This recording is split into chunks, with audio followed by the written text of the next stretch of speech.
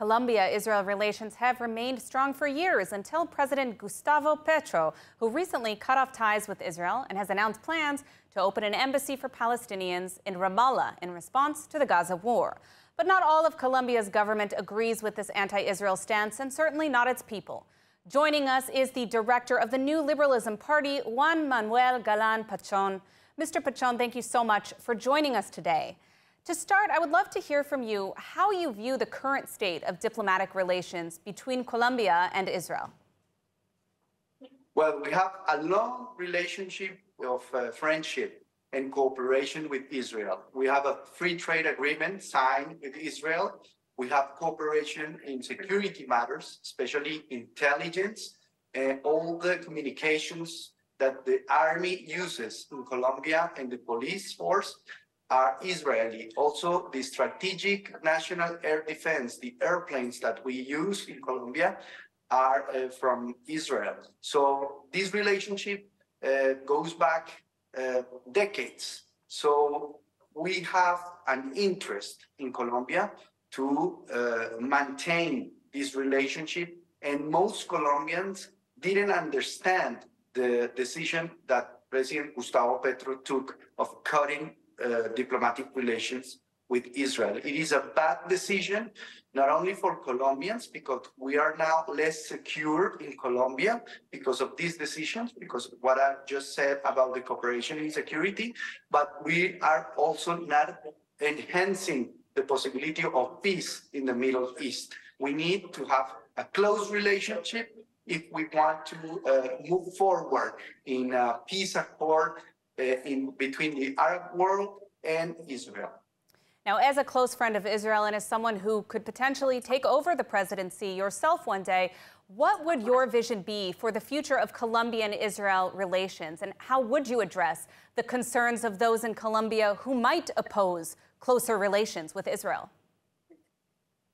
Well, first of all, I will reestablish diplomatic relations with Israel. I think our foreign policy should be a state policy, not a governmental policy, and even less something that decides the president by himself.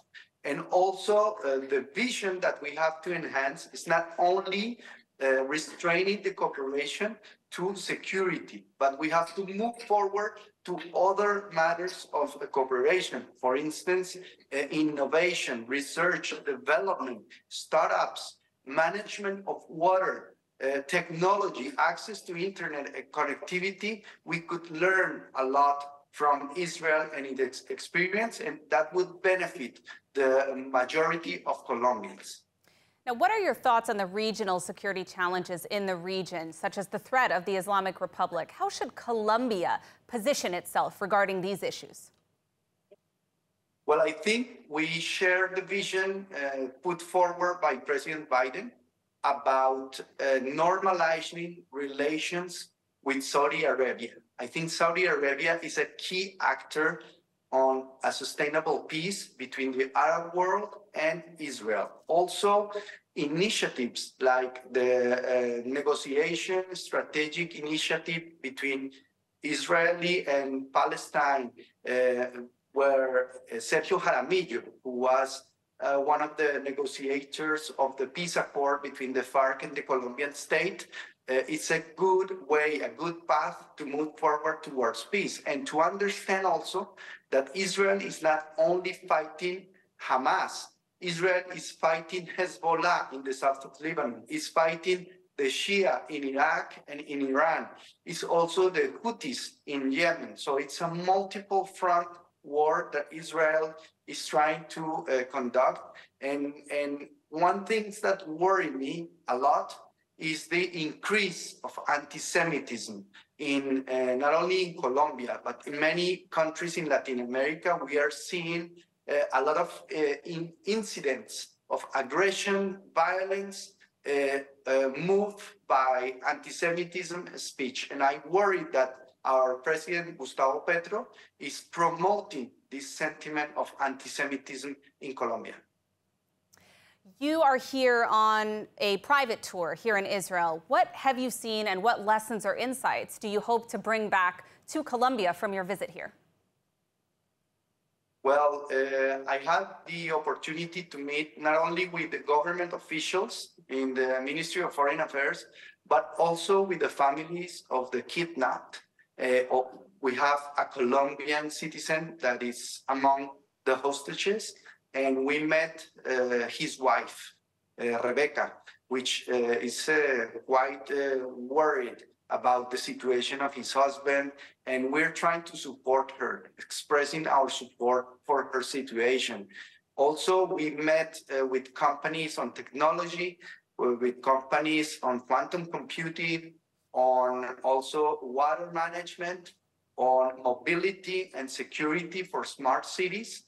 You know, my brother, Carlos Fernando Galani, is the current mayor of Bogota, and I think our party that has more than 58 mayorships in the whole country, we can help all our mayors of strengthened cooperation at the regional and local level. I know it is very difficult right now with the national government to have cooperation, but with the regional governments between cities, sister cities, for example, initiatives like that can help strengthen at that level our relationship. But my impression is that this is a country with a deep sentiment of nation. You don't see anywhere in the world that you have a war and people start coming back to Israel for many parts of the world. That's what happened after October 7th. And that reflects for my country of this sentiment of nation, of solidarity. For instance, the square where you have all the display on solidarity for the hostages and their families, it's an example for the world, and it's an example for my own country. Absolutely.